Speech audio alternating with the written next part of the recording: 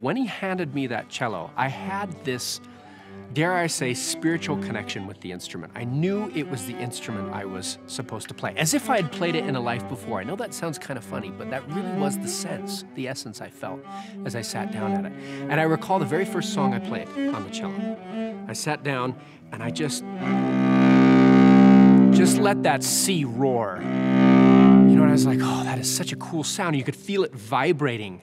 And that in turn sort of incited this energy in me. And I decided, well, maybe I'll put my finger down. And so I was like, wow, that's amazing too. And then I was like, wait a minute.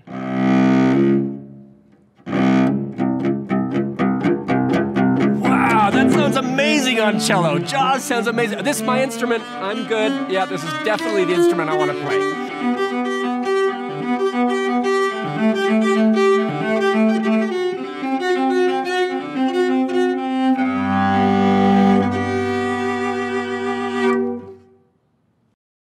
Junior high is the armpit of life. I mean, it's a horrendous experience. I mean, it's like packaging insecurity, and everybody has to open it and eat it. I mean, it is a horrendous experience. Talk about identity crises. There's social misgivings. There's awkwardness, and so, to me, an instrument can actually fill in many of those gaps. Especially identification. You know, identifying with a particular talent or a gift that you may have can really thwart and overcome a lot of those obstacles that we have as we're developing. So Parker started playing the cello, and I could see that he enjoyed it. And he enjoyed it when he worked harder at it.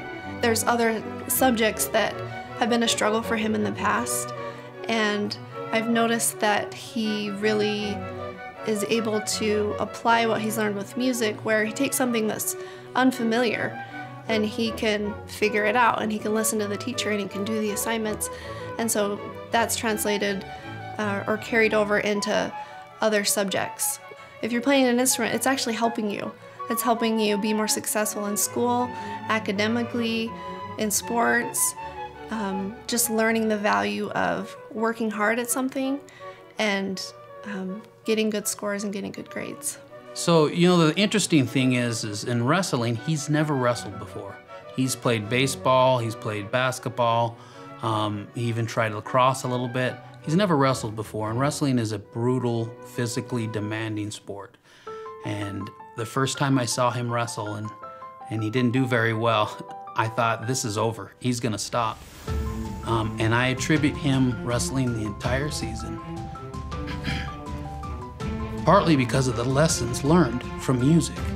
Those are two separate, very different aspects of our lives, but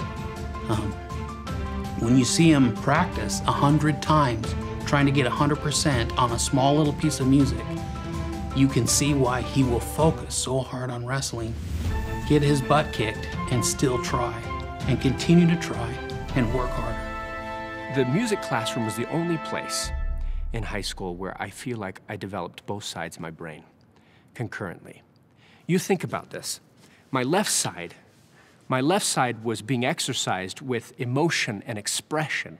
At the same time, my right brain, my analytical side, was being conditioned via sight reading and syncopation. You think about every aspect of music.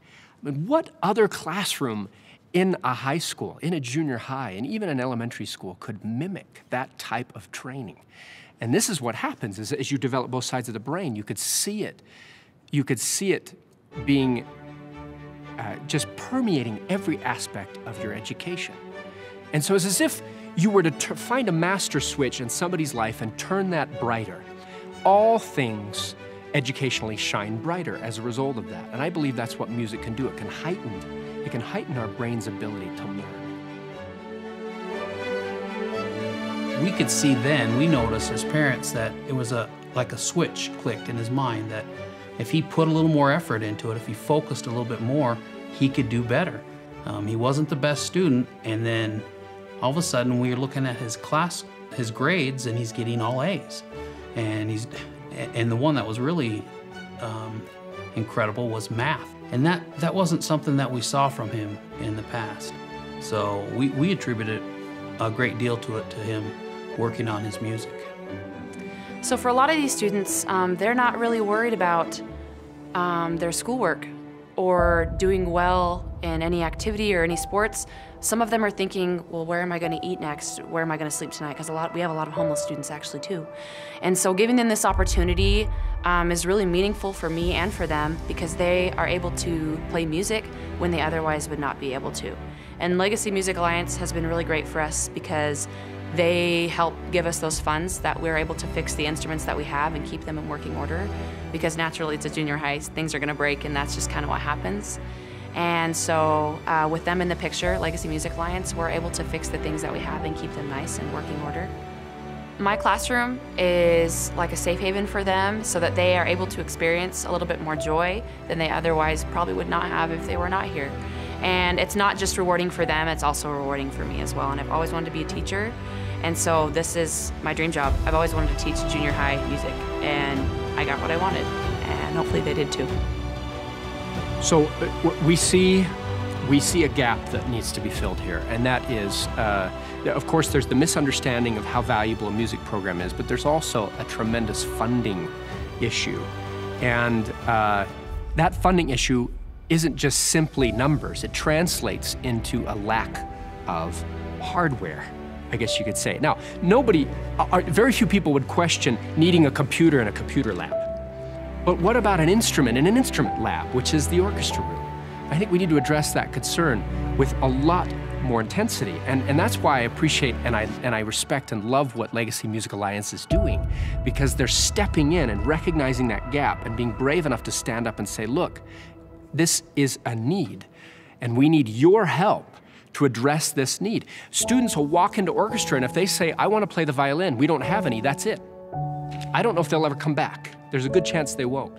They walk into orchestra, I want to play cello, I just happen to have one for you. They sit down, their life is changed from that moment on. And so if we miss out on that opportunity to hand an instrument to a child, we've missed out on a life-changing experience that can enrich a child's life greatly, and who would ever argue against that? It's not the fault of any single one person, but because of the situations, the unique situations of all these students, they need to have something besides the things that have been handed to them in their homes, and their cards that have been dealt are not always the best.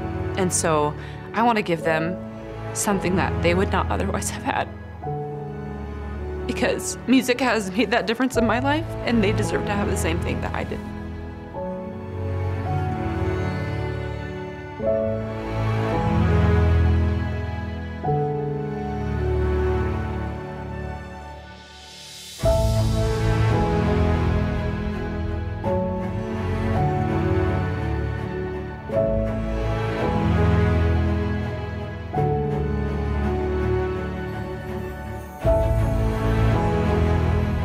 Hi, this is Stephen Sharp Nelson of the Piano Guys, inviting you to keep music alive in our Utah schools. For the sake of our children's future, donate $10 to the Legacy Music Alliance. Where does that money go? It goes directly to fund music education, and it puts instruments just like this one into our children's hands. Make an impact. Join us. Join Legacy Music Alliance.